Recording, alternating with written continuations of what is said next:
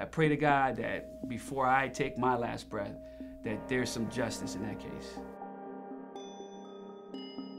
No homicide detective that really was into their craft leaves without one of those cases. Those are the cases that keep you up at night. Since 2002, I've been working on this case.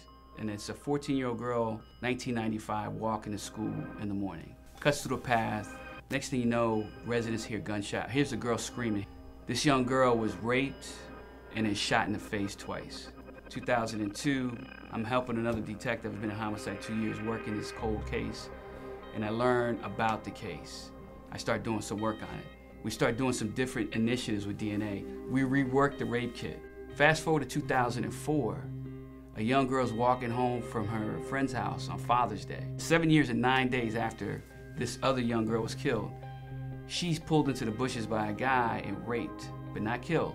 That DNA from her rape kit matches the killer from my girl from 95. Our killer's back. We go into full swing, and we think we're close to him. And I'm trying everything I can. I want a national TV. We did a DNA program. We did canvas door to door, because we now have a description of this guy. Gap tooth, round glasses. We could never find out who this guy was. That case stays with me. Her picture has been on my desk, taped to my wall, so I could see her photo every day.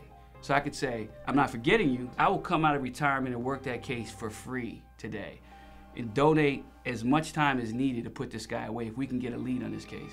So for me, that's the only case that when I go to bed at night, I still think about it.